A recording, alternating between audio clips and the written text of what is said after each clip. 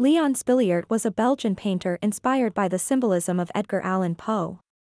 In his work, he has expressed disenchantment, emotion and decadence through figures of lonely women waiting in melancholy places, desolate seascapes and ghostly characters. Due to his health problems, such as chronic stomach pain and insomnia, the artist often spent his nights strolling the moonlit streets of the coastal city of Ostend. He used these night walks as inspiration for his art.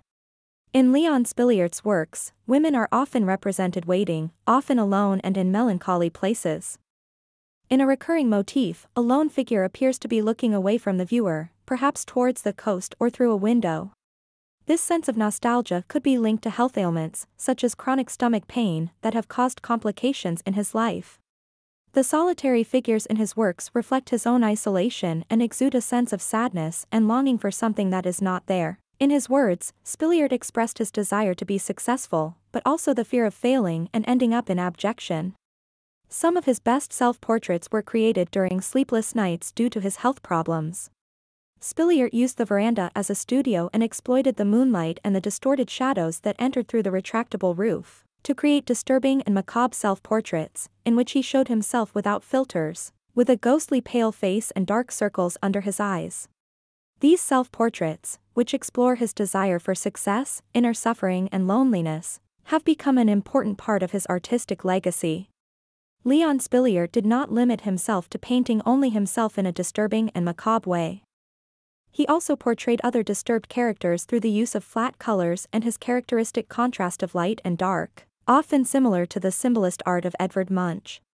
An example of this is the painting, The Absinthe Drinker, which portrays a woman whose elegant clothes hide her inner turmoil.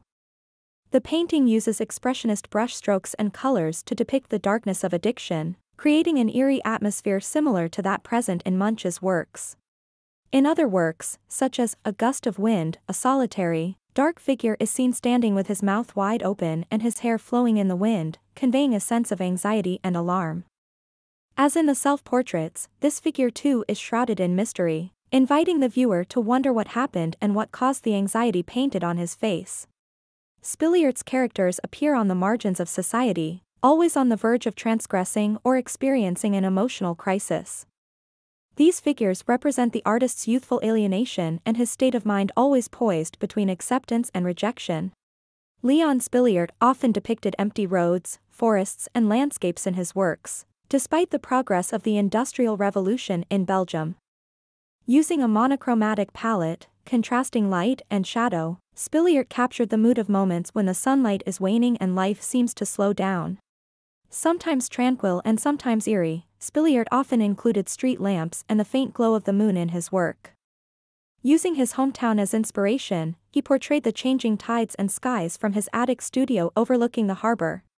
Over time, Spilliaert's natural landscapes have become softer and his depictions of Ostend have become more meditative and full of existential questions.